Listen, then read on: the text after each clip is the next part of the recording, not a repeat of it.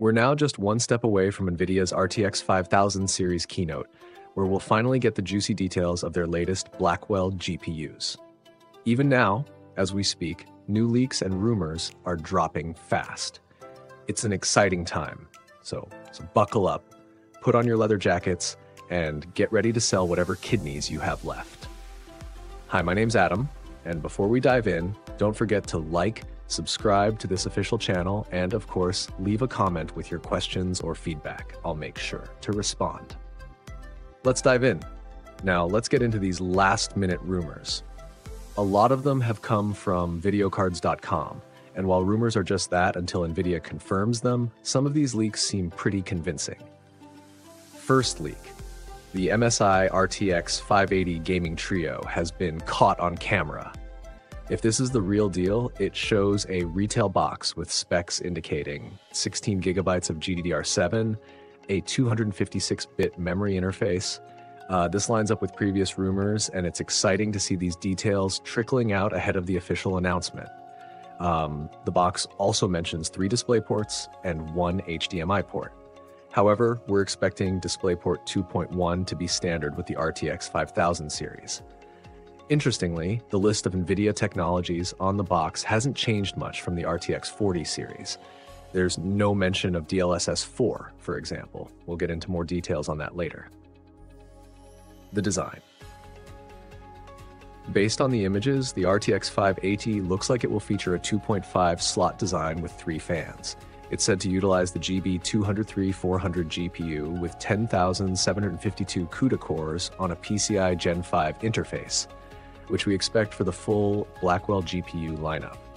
There's even speculation that the RTX 580 may be the first to launch.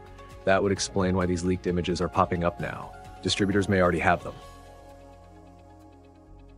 In terms of power, we're hearing that the RTX 90 series will have a TDP of 575 watts compared to the RTX 490's 450-watt TDP, a 125-watt increase.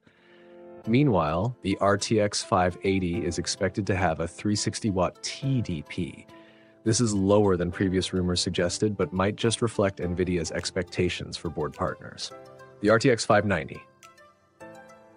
Speaking of power, the RTX 590 is rumored to feature the GB202 GPU with a mind-blowing 20,760 CUDA cores, making it the first GPU with over 20,000 CUDA cores.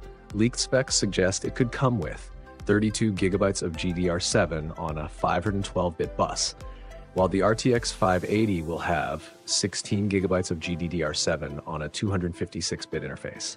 Both cards are expected to support PCI Gen 5 and DisplayPort 2.1a. DLSS 4 rumors, perhaps the most exciting rumor, comes from leaker Copy7 Kimmy, who recently teased that DLSS 4 will debut with the RTX 5000 series. This comes after an ASUS RTX 580 listing mentioning DLSS 4, NVIDIA's latest update to its AI upscaling technology. Gamers are also buzzing about NVIDIA's teased neural rendering capabilities, expected to make waves during CES 2025. If true, this could mean huge breakthroughs in graphics processing. AMD's response. Of course, Team Green isn't the only player in town.